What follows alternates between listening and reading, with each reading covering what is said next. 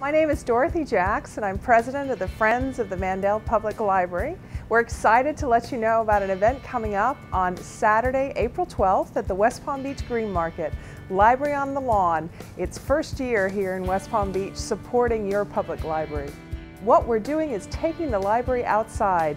We're going to have all sorts of events that happen in the library, but outside on the lawn at the West Palm Beach Green Market on Saturday morning, April 12th, from 9 to 1. We'll have a big white tent at the flagler end of the Green Market, and there will be everything from reading to the dogs, to yoga, to book club, to a writer's workshop, to jazz concerts, all kinds of exciting events that take place in the library every day of the week that we can highlight and showcase to our community who may not know about them and to those who do. There'll be opportunities to win prizes and to talk to reference librarians about books and availability.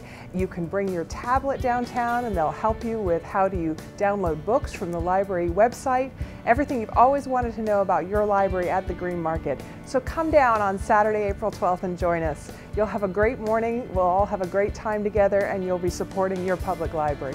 For more information about Library on the Lawn, visit our website at www.friendswpblibrary.org.